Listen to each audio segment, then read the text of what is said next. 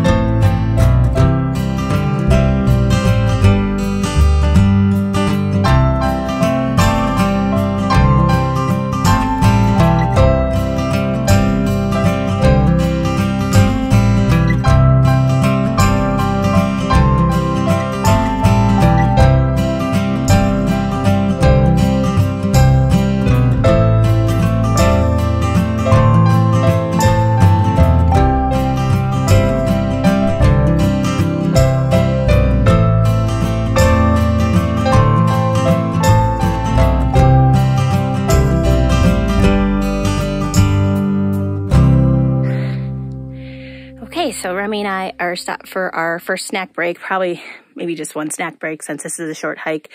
Definitely warmed up, so I had to take my hat and gloves off, which is nice.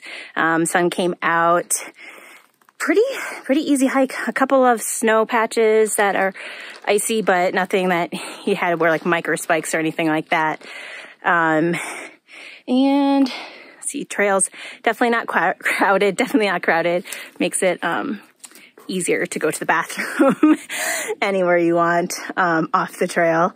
And yeah, if you're trying to do this hike, it is really great for dogs that have a lot of athletic ability, not necessarily older senior dogs, because the climbs are pretty steep and there are a couple of good scrambles. I would also just suggest not taking kids on this trail either. I did this one in the summer and I saw a dad carrying his kid all the way back because it was just so hot and they didn't have enough water. There's no water sources along this loop, so just keep that in mind. If you're here with the dog, you'll have to carry water, particularly in the summer when it can get really hot on the north side of the loop where you're exposed to the sun.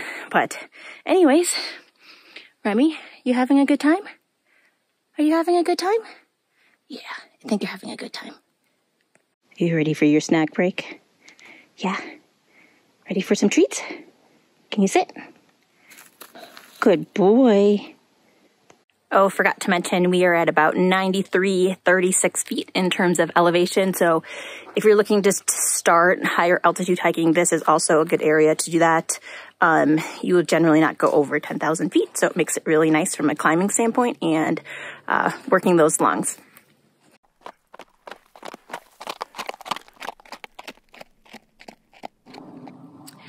Okay, so slight correction is that once I started up on the, say, northwest side of the trail again, there is quite a bit of snow still packed down. Let me flip this over like this. So not too bad, but can make it a tad bit slippery if you're not used to hiking in this type of weather. Little strange when you're on the trail. It's like you're in woods and rocky surfaces, and suddenly you just open up into this aspen flat area.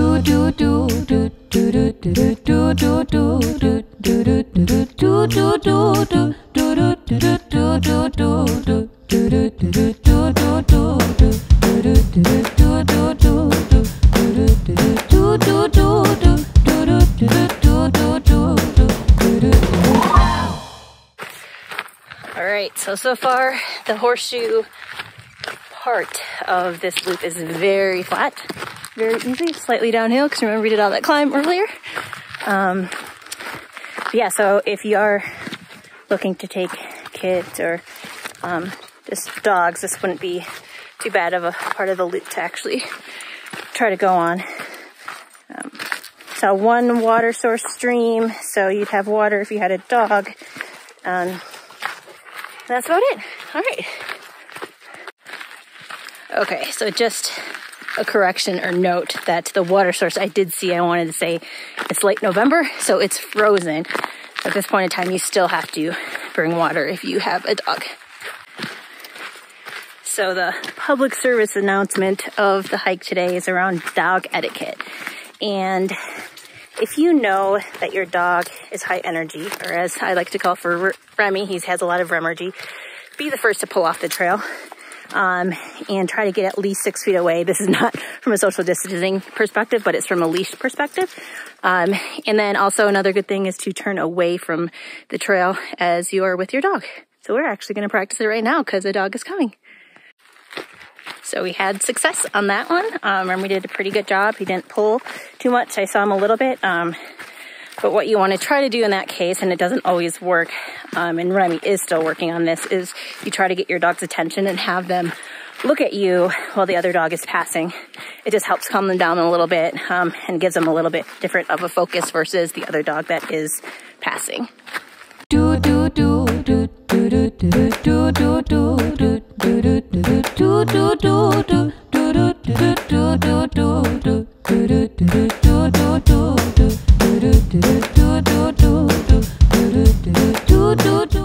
So one thing I forgot to do on my trekking poles is actually change out the tips for a more technical tip that it's better in the hard ground as well as ice and snow. So these are slipping around quite a bit. So we'll definitely do that when I get home.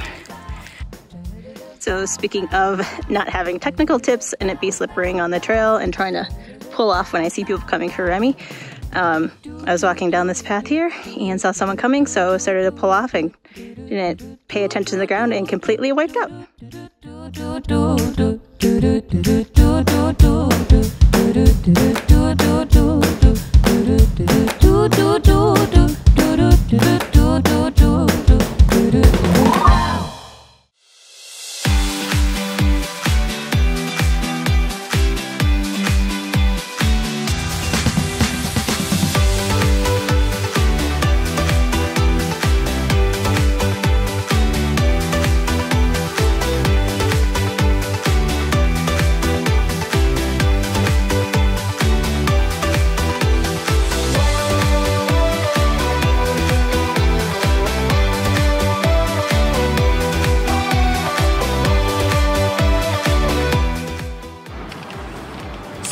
I usually have a post-hike celebration with some burgers and benders from Good Times.